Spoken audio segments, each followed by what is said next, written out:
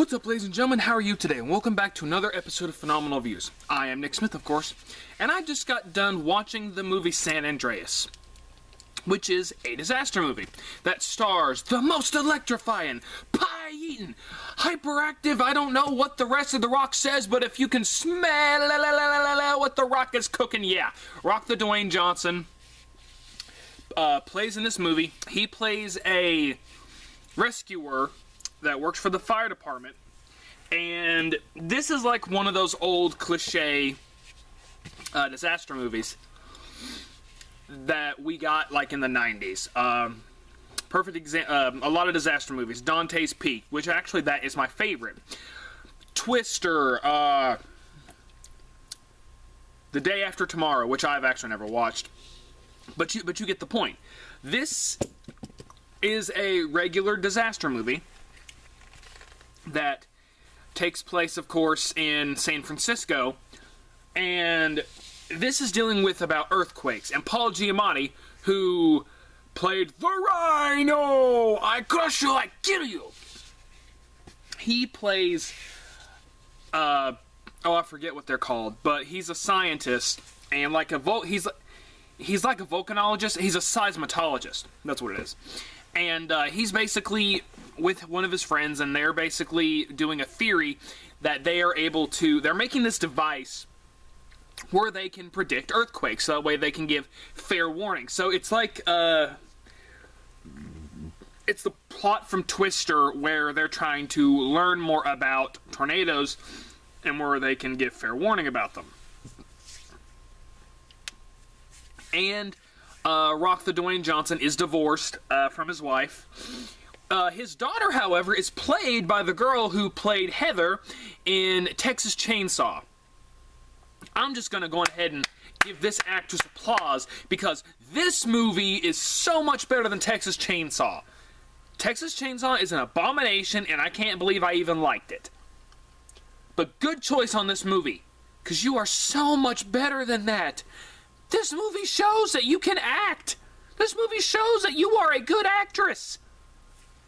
Make better choices. This one was okay.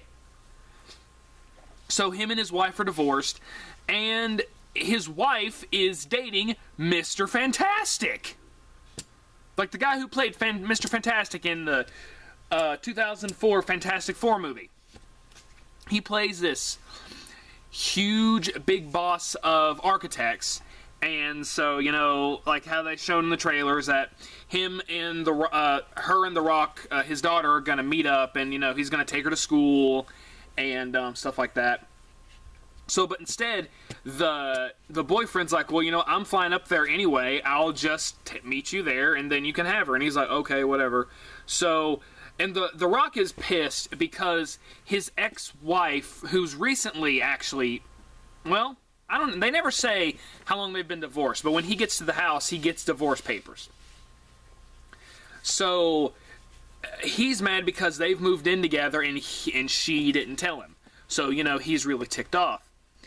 And he gets a call about the earthquakes. Now, actually, the movie starts with actually the only scares in the movie, and these scares were kind of typical, but they did these jump scares, but they weren't like horror movie jump scares. For example, the movie starts with this random girl who is driving on the road, and they do these two scares where she's not looking and there's this big semi coming down the road, and they do the scare like, oh my gosh, it's gonna hit her because she's texting and driving, or she's doing something while she's driving. And then they do the texting and driving thing, and that one actually did almost scare me because you know, texting and driving this day and age, it's really bad. And so, you know, like the fact that like they played on that, I thought was actually an interesting idea. So, but it's not the texting and driving that actually gets her in an accident. All of a sudden, these small little earthquakes happen, and she goes flying off road, and she's stuck. And this is where we're introduced to The Rock and his character, and like, you know, how he's being interviewed about like how many rescues he's done. and all this.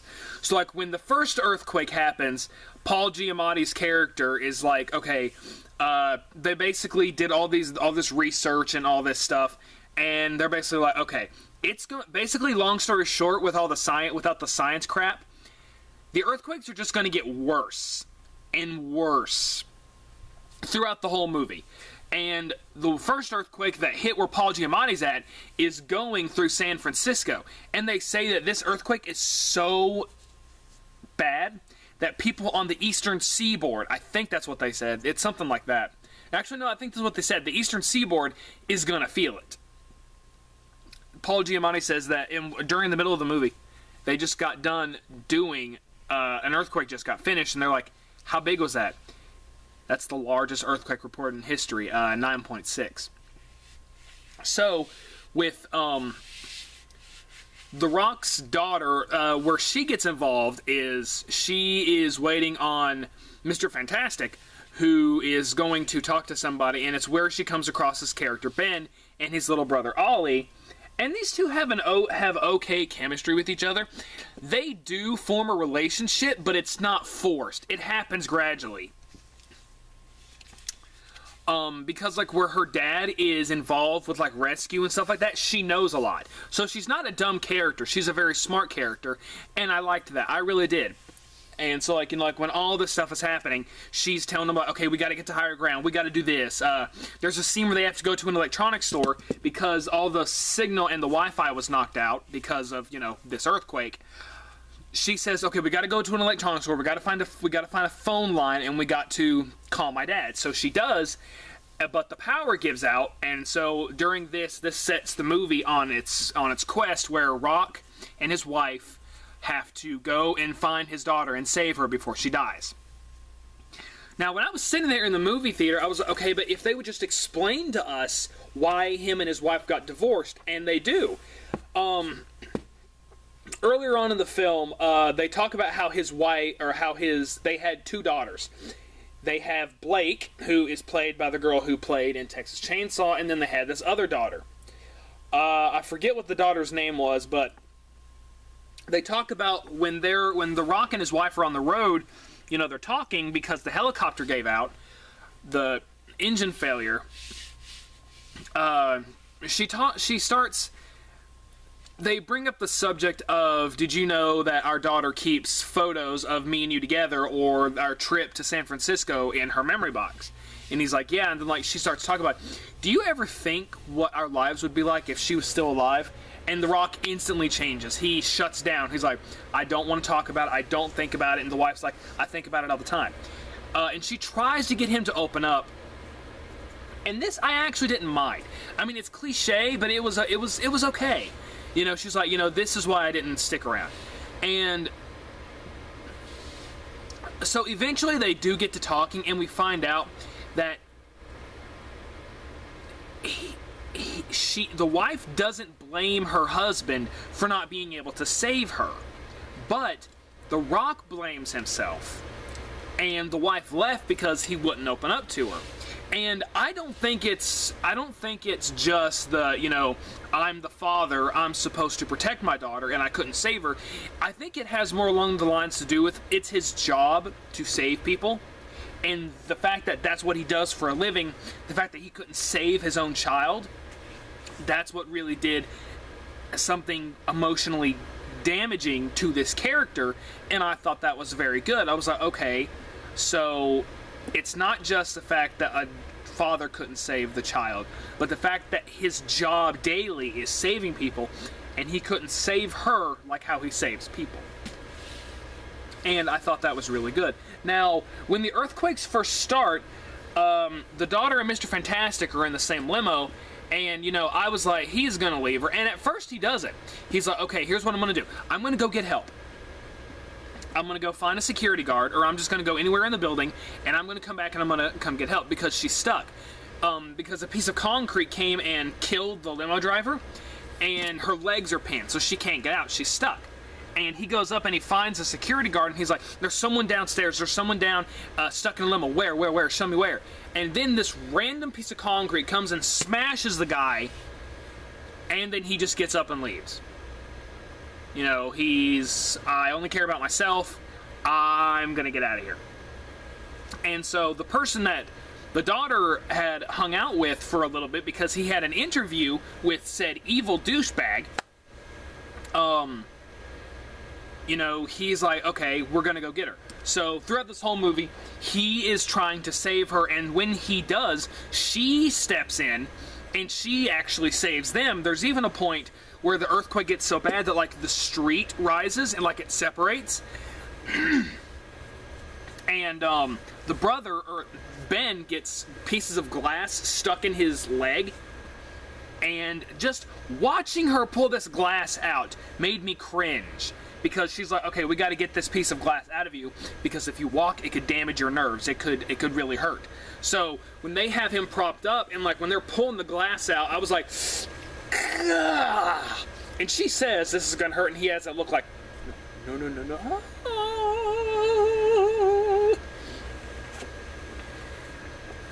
She's a good character, and so is the brother. Now the little brother, Ollie, he's not annoying. He's a pretty good side character. He throughout this whole, because they're from England, so throughout this whole movie he has this book on San Francisco. It's got a map. It's got everything about San Francisco. So she's like, "Does your book have a map of San Francisco where we can find an electric store?" And it does a close up of his face, and he's like, "My book has everything." So. And, like, throughout this whole movie, like, The Rock's like, okay, you got to get to higher ground and I'll be able to see you. And so that's what she's trying to do. She's like, we got to get to higher ground. But eventually their plan is destroyed, and they have to go to plan B, which is now they have to go to the building that the daughter doesn't want to go to because it is made by the guy who left her behind. So now they're heading to this building, and the wife and The Rock give away a truck that they stole, because apparently earthquakes are a good place for people to start stealing stuff. And I actually didn't mind that. I mean, I'm sure that's what happens. I'm sure that whenever an earthquake or something goes on, criminals see an opportunity to steal anything, and they did it. So while this was going on, there was gunshots in the store that they were at. You know, Rock was looking for a car so they could go find their daughter. And he finds a truck that's full of plasma TVs. And they steal it, and the wife's like, this car's stolen. Yeah, we're gonna steal it again. And so, like, they come across, like, this big open trench of the borderline of San Francisco. And this thing is massive. And even though this is just a regular natural disaster movie, the destruction in this movie made my jaw drop a couple times, because like I love natural disaster movies, because things like this interest me. Volcanoes interest me. Tornadoes interest me. Natural disaster movies just interest me. I don't know why, but they do. So like whenever the destruction is happening, and you know it goes from like minor to humongous destruction, I'm just like, dang. And so they find this plane, and there is this scene where they're basically going to run out of airspace. So The Rock's like, we got to parachute out of here. They do, and they land in a baseball field. There was a couple jokes in this movie that made me laugh, but this was probably the funniest, at least to me. They land in the baseball field, and he's like, it's been a while since I've got you to second base. And I was like, ha, I get it. And then they focus, and they landed on second base. I was like, ha. Ha, ha, ha. But the most shocking moment in this movie for me was the tsunami. Because this thing is huge. And The Rock and his wife, they get on this boat, and so like they're looking towards the building that the Rock said that we were going to meet her at, and they notice that it's on fire. And so they see the water, and he's like, "Oh crap, we got to go." Water moving like this just means a tsunami. And like the water starts building up, and the Rock's like, "We got to get over this before it crashes."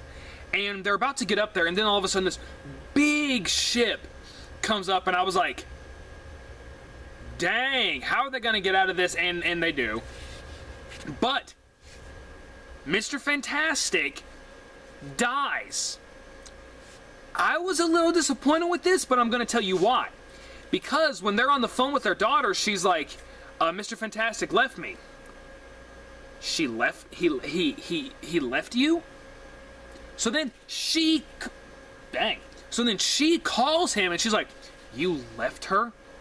You better be freaking dead, because if not, I'm going to freaking kill you myself. And I was like, please, can we see this happen?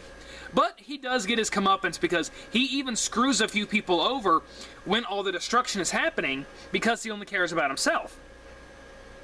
And so he's on the Golden Gate Bridge, and when this big ship that The Rock and his wife have just avoided comes in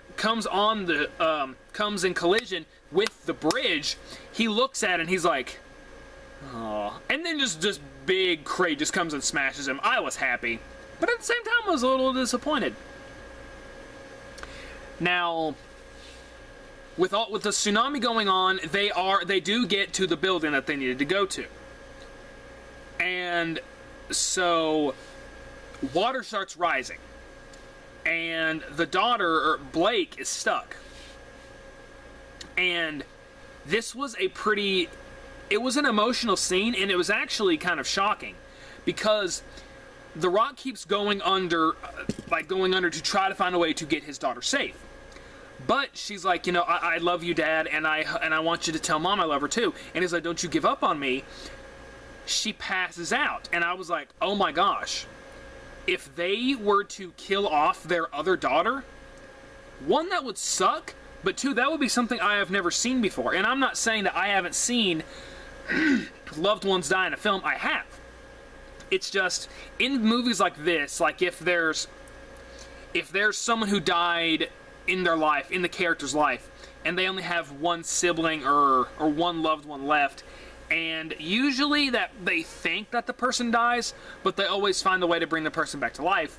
And I was thinking, if she died, especially like this, that would be really damaging to the character. And I was like, this is something I would not be calling. It would be something I have never seen before. But he eventually does bring her back to life. And I was like, huh.